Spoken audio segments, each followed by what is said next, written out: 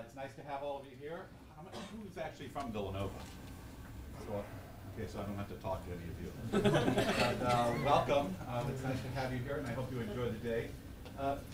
As all of you are well aware of, there's a lot more to higher education and learning than simply regurgitating information, that you learn in a class. It's more than just coming into a class and learning what, like, 1 and 1 equals 2.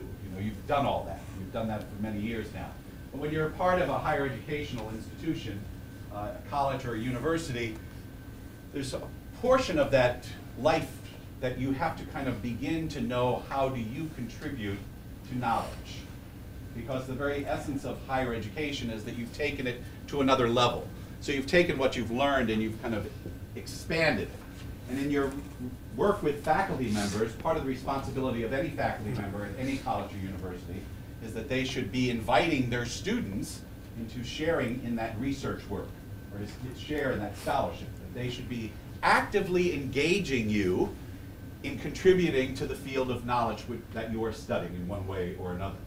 And so this conference is an important one in terms of your life as a university student, your life as a college student, that in this field of education that you are being invited to increase knowledge, not just learn it, but increase it. So scholarship really helps you to do that.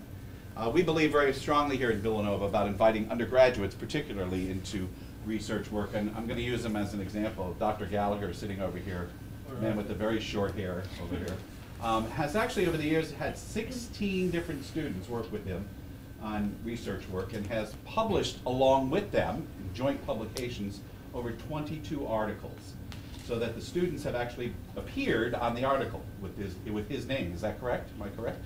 Yeah. All right, that's all I wanted to do. Yes, it's fine. Don't let him in. We don't want to interrupt the flow here. But, so I hope all of you have a very good day. I'm sure that you will be encouraging each other with questions and problems and different interactions as to what you are. But I really encourage you, as you continue your work and wherever you may be, that you continue to increase the knowledge of yourself, but also the knowledge of those around you. That you continue to be aware of the fact how you can add to what people know about our world, our culture, our society. So welcome to Villanova. Enjoy the day. There's lots of bagels outside still. So when the DJ gives you a break, eat up, all right? And enjoy the day. Nice to have all of you here. Goodbye. See you. Okay, my next spin will be to introduce Tom Arvanites, Professor of Criminology, who will give a preamble for our keynote speaker. Good morning. Welcome. Thanks for making the trip. After reading the bio in the program, there's not much left to say about Ken. I noticed you left out your prison time. Yeah, I forgot about that after I submitted it. When he was in Punishment Society, he spent a year tutoring inmates at Graduate Prison, which is the largest maximum security prison in Pennsylvania. The only other thing I'd add to that is how well liked and respected he was among my colleagues. I was his advisor and chair while he was here, and without exception, as the professors raved about him, enjoyed his personality and his intellectual curiosity, which you may talk about today a little bit, right? I don't want to talk about that. So this better be good. And I also learned a couple of days ago that he's got a good sense of humor and he's somewhat of a politician. I asked him, do you use Ken or Kenny? And he said, usually Kenny, but older folks use Ken. So with that, Ken, please come up and share your wisdom with the students. Have a great day. Thanks, Tom, and thank you for the rest of the department and the university as a whole for having me. You forgive me if I appear nervous because I don't do a lot of public speaking. I did when I was in school, but I haven't done so for quite some time since I had my job. And they asked me to do 15 to 20 minutes, and that really seemed far too long. I don't think that you want to hear me talk for that long, and I don't want to either. So, to start, and forgive my sloppy notes, I was asked to do this, how long, 3 months ago, 4 months ago, maybe even last semester, And I spent a lot of time thinking about what I wanted to talk about. My first idea was something sort of philosophical. You know, the making a difference, being part of a bigger picture. You're a piece of a puzzle kind of thing. But I felt like you get that all the time. You get that in other keynote addresses. You get that in your classroom. You get that when you go to your meetings with your academic advisor. It's redundant. It's something that you hear all the time and something that you all really know. So I thought maybe I'd talk about tips. Because I only graduated from Villanova 2 years ago. I've only been at my job for about 1.5 years, so I thought maybe I'd be more pragmatic. Maybe I would say, this is how to get your foot in the door into the research world. This is how to go about the interview. These are the types of skills that you want to cultivate while you're in school in order to market yourself to nonprofit researchers, research institutions, graduate school, maybe even the for-profit world. But then I thought, it seems a little dry, not that riveting. That's something you can get one sheet with bullet points, and anybody could tell you that easily. So I want to talk about something a little more personal. Maybe not about me, maybe not about you, but really about all of us. And to start, I want to talk about a thought that I have all the time, and I'm sure it's something you have now, is that when I go to events like this and I see a keynote speaker and I'm sitting where you all are in the audience, I think, what makes them so special? Why are they up there and I'm here? What gives them the privilege to stand up there and pontificate to me about my work, and I'm almost required to be inspired by that person? Seems a little bit odd, doesn't it? Anybody else think that's a little weird? Right? Who has that feeling? And who has that question in their head now? Right? Professors? Same? Dr. Jones? Certainly. And I'm not trying to be modest by saying this, but I truly believe that there's nothing particularly special about me. And I think that the one thing that brings me up here today in front of all of you, and that I suppose earned me the respect of my professors, is that there's one thing that we all share. There's one thing that we all have in common, and one reason that we are really all in this field, and why you all chose the major that you're in. What are the majors we have here today? Crim. I'm Crim, okay. Sociology. What do we got? Econ? Anyone from Econ? No? Anthro? Okay. What else do we have? Biology. Biology, okay. Anyone? Environmental science. Environmental science. Anyone else? Psychology. Psychology. Cool. Anything else? Political science. Political science. I think the one thing that binds all of us together and why we're interested, particularly in research, is that we are all curious. We all have this unbounded curiosity that's mixed with skepticism, and that's the key part. Unbounded curiosity mixed with skepticism. Now, I'm sure when all of you go home and you see your extended family, they'll ask you, why did you pick the major that you're in? A lot of you have sort of a selfless civic duty, a responsibility to be in the field, more of the make a difference kind of person. And then some of you are sort of, I just kind of like it. Something I'm interested in. It's cool. I don't know. I like going to class. The assignments, they make my gears tick. And if you're not in one of those extremes, you're certainly somewhere in between. But I think that's what is behind all of this is this unbounded curiosity mixed with skepticism. Something that brings us all together, that no matter what you may tell someone about why you love the work that you're doing, really at your core is because you seek the truth. You have a longing to strip away the trappings and veils of misdirection until all that's left is the facts. And that's not to overly romanticize research, social science, and the natural sciences. It's simply the nature of what we do. Now, I'm a little more cynical than the average person. I see the world as really an imperfect place filled with imperfect people who have an unfortunate tendency to exclude, to ignore, to forget information, to embellish that information, and when it comes down to it, ultimately to lie and to deceive. That might be too dark for some people, but certainly we can all agree that there's a tremendous amount of misinformation out there, am I right? There's a tremendous amount of misinformation, or perhaps even worse, a complete lack of information in a certain area.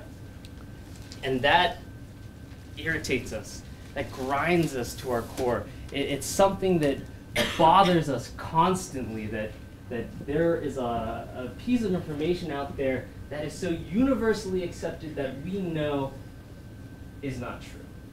We may not know what the truth is, but we have the longing to find what the truth is.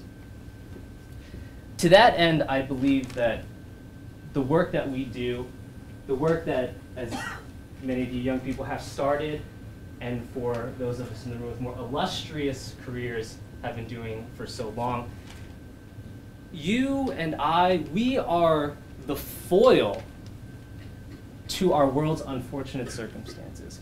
We are the foil to that. Strip away the trappings of misdirection. You strip away the trappings of no information, pulling out only the truth until all that's left is what is true, and what is not is pushed away. And this is not political. I'm not here to tell you that you have to have a fervent belief in a political or social cause. I have my beliefs, I have my tendencies, but I don't think that's requisite to excel in the field.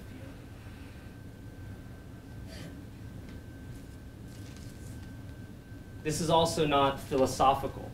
I'm not a huge believer either way in the whole idea of you're a person who can make a difference. Maybe you can, maybe you can't. I certainly have not had long enough of a career to have a strong opinion about that. It's not political, it's not philosophical, and it's certainly not pragmatic. It's personal. It's really who you are at your core. Like I said, unbounded curiosity, which we all have, we're all people, but the thing that makes us all special is that, and the thing that bounds us all together is the skepticism, is to know that there's more to be known. We are skeptical, we are skeptics who are skeptical of skeptics. Cynics who are cynical of cynics. And critics who are critical of critics.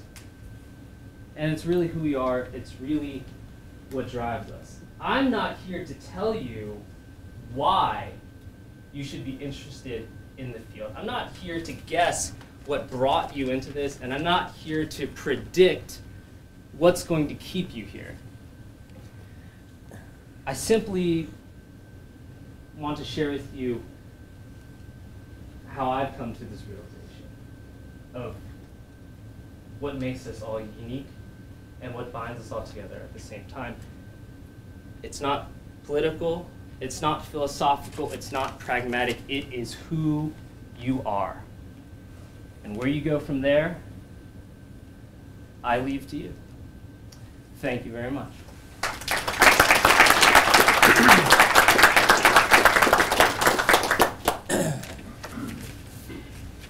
Definitely professorial material. He even has the regulation pads on the elbows. Next up in the rotation is Jessica Flynn, one of our star students who managed to evade me her entire academic career. Perhaps cause, perhaps effect. She's going to engage you after the speeches stop in an intellectual activity meant to get you out on the interpersonal dance floor. Jessica. Thank you. Morning, everyone. Like Dr. Jones said, I somehow managed to evade his courses my entire 4 years here. But I told him earlier that I think my education is lacking thereby. So. Don't be snotty. So anyway, as he said, we're going to do a super intellectual activity called bingo. Basically, what we're going to do is we're going to head out into the atrium where you all registered this morning. And you can find your bingo card in your packet. It's green. Everyone have a packet. If not, we have extras out there when we get out there, so don't worry. So basically, I'm sure a lot of you have done this before. What you're going to do is you're going to mingle, and you're going to actually speak to each other. And you're going to find people who fit the description on the sheet. So some of them might say, has used SPSS or has studied Karl Marx. So you're going to go around and find people that fit those descriptions. But of course, we're all very intelligent people, so we had to make this a little bit harder. So you can only use each person for one square. So you can't just, go up to one person and have their name on 5 squares. And you also can only talk to people not from your university. So that makes it a little more interesting and possibly more difficult. So once you have 2 lines, so you've all played bingo before, yeah? So straight, across, up and down, or diagonal. Once you have 2 of those, we have prizes, so that's good. So Dr. Strickler, who is out there? Yes, I saw Yeah. it. Okay, so we have a bingo card checker out there, and I'll stand next to her. So once you have those 2, if you come over there, we can check your card, and we will give you a prize. For the first 5, I believe? 5 to 10. 5 to 10. 5 to 10. And just bear with us here. I know this is very seems very orientation-y or whatever, what have you. But we got to get those interpersonal connections. And trust me when I tell you that this will make it easier when you go to present later. You won't feel so awkward, who are these people? I don't know these people. It'll be better, I promise. So just have some fun with it. Go along with it. There's some interesting things on there, and also you don't all have the same card, so that makes it a little more fun. So we're all gonna head back out. Not yet. Oh, I have JK. some remarks We're to not finish. gonna- Just kidding. Okay, my final set is a mashup of 3 thank yous. First, I'd like to thank Adele Lindenmeyer, the Acting Dean of Arts and Sciences. I want to thank her for her support and her presence. In her email to me, she said this would be the crowning jewel of your academic careers. Well, we hope so. Secondly, I want to thank the club manager to my DJ.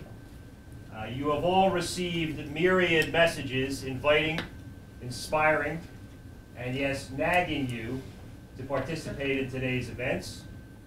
I can assure you that the superstructure beyond today's activities is even more effectively supported by Mariana Pardes. Mariana, I insist that you stand up and take some applause. Okay, my final thank you is to you, the students. I have a tiny little class of research methods in which 4 research projects have been developed.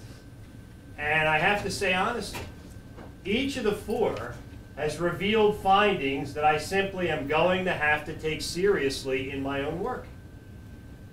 The point is that today isn't just some positive research experiences and something for you to put on your resume.